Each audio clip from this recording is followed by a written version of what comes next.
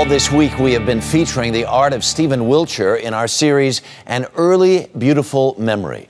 He was diagnosed with autism at age 3, did not speak until he was 5, but today he is known worldwide for the beautiful panoramas he creates from memory. Over the weekend, Stephen began working on a 20-foot cityscape of New York. He is just about finished. He's nearing completion anyway.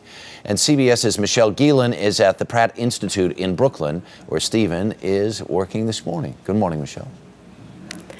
Good morning, Harry. He's put a lot of hard work into it, and boy, has it paid off. He started all the way up here at the George Washington Bridge and then continued down through Manhattan, New Jersey, the financial district, and he's heading over to Brooklyn now.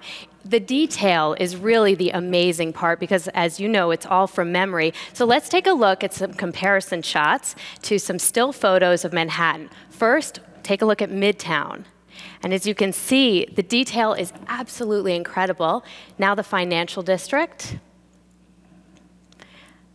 And the comparison shot, the buildings, the skyline, and then let's take a look at Liberty Island.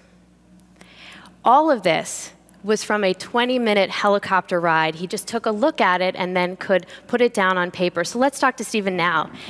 Good morning. Hi, good morning. Your work is incredible. Tell us, what's your favorite part of New York to draw? The Manhattan.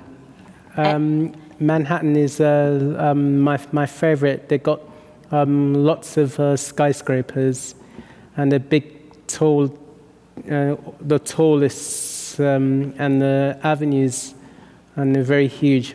They've got lots of yellow New York taxi cabs. Lots of taxi cabs. Stephen, thank you so much. Also, we can...